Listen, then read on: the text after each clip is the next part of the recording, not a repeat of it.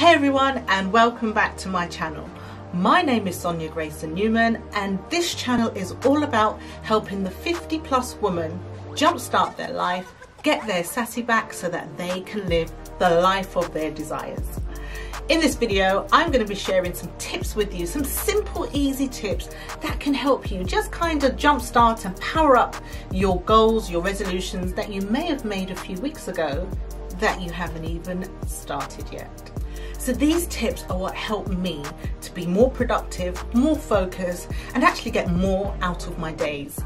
And I know this is a difficult time right now. We're going through the pandemic. You might be at home more, working from home or on furlough. Things aren't how they used to be, but it might be an opportunity, if you wish, to start looking at the things that you want to achieve in your life. And maybe ask the question is, why haven't I got there?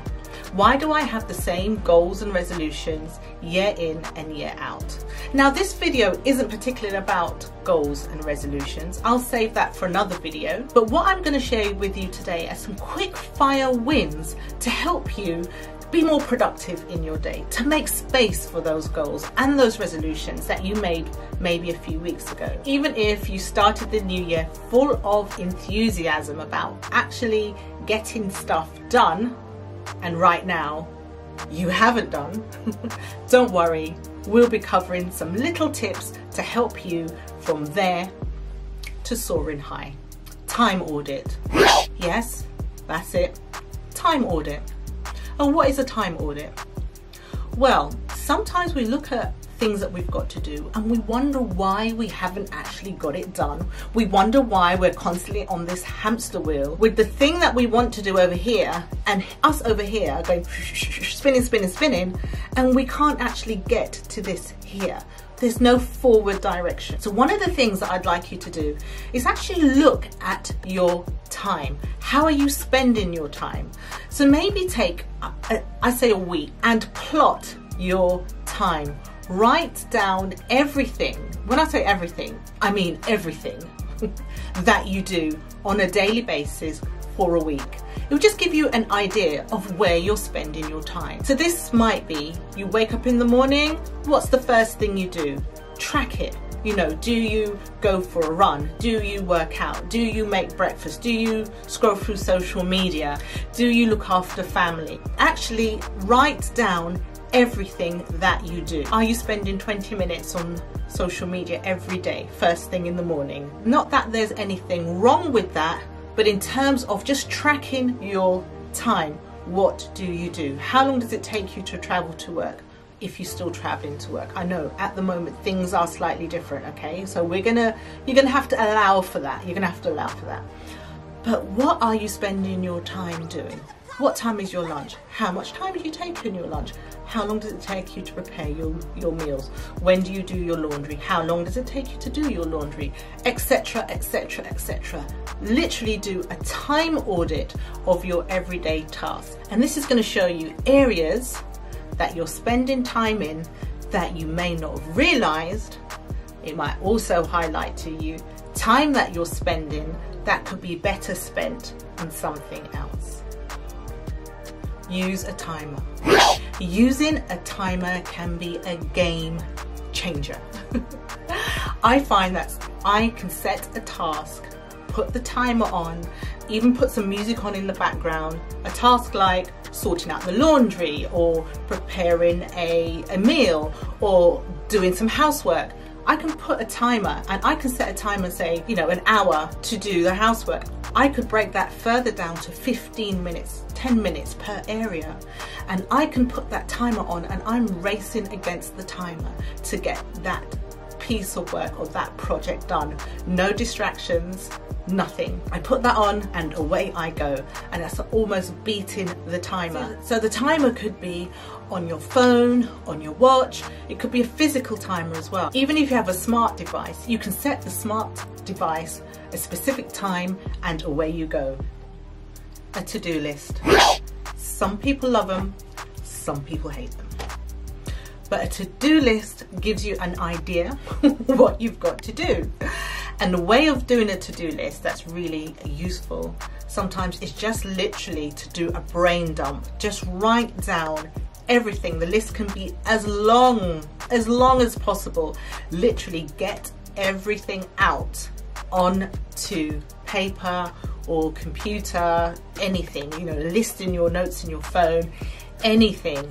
Just get a list down. I use a to-do list like that, and I also use a daily to-do list. So the brain dump to-do list is everything, you know, it's everything that comes to mind, you know, sort out the utilities, sort out your finances. And when you say sort out your finances, it might be to break everything down within that, you know, make sure your life insurance is up to date, make sure your will is up to date, you know, make sure that you're getting the best from your investments, from what's in your bank, etc, etc. That could be one area of looking at your finances. You know, it might be making time to do a weekly, monthly budget and checking on that on a regular basis. It might be looking at your bank account and making sure the transactions that are coming out are not unexpected transactions. You know, a to-do list might be to organize your home, start decluttering certain areas in the room, and then from there you can start breaking down. What does that mean? Does it mean the wardrobe? Does it mean the chest of drawers? Does it mean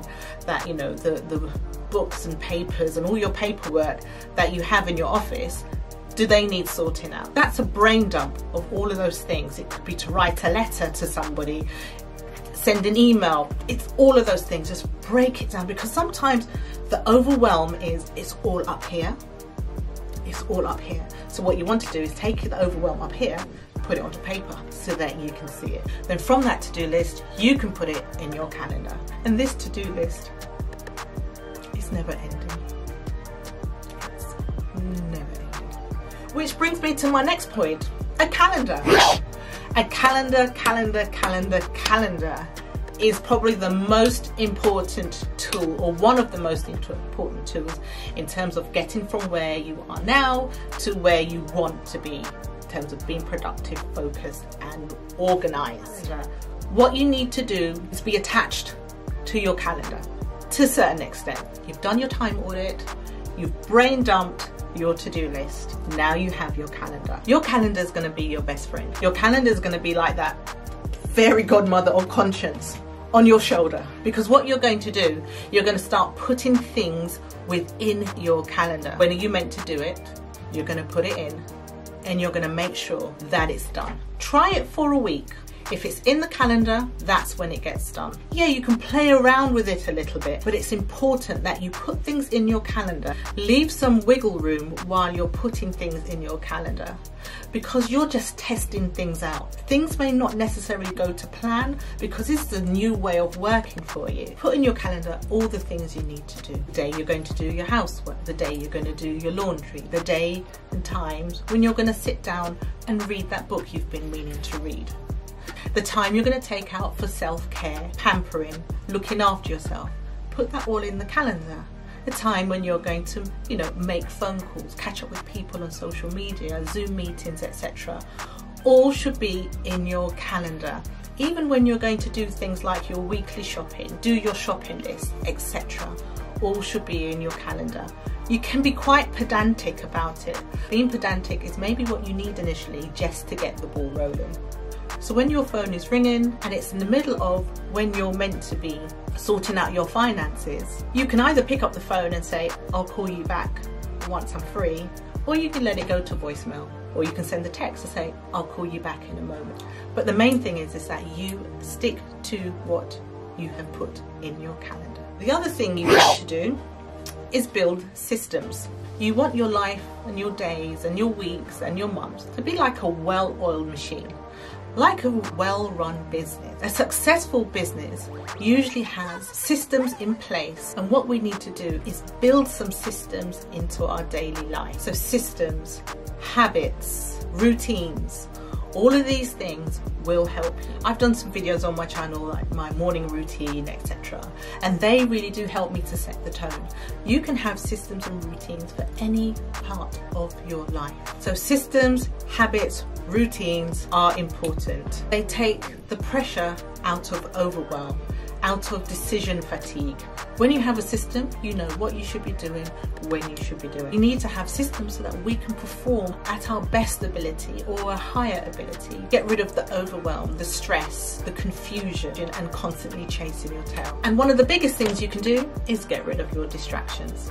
What are the distractions? For me, my distraction is my mobile phone. So there's times I actually put my phone on do not disturb or on silent or leave it in another room, and I just get on with what I'm meant to be doing at that particular time. One of the things that helps me, keeping the television off, putting music on, and getting on with what I'm meant to be doing. I hope these tips help you.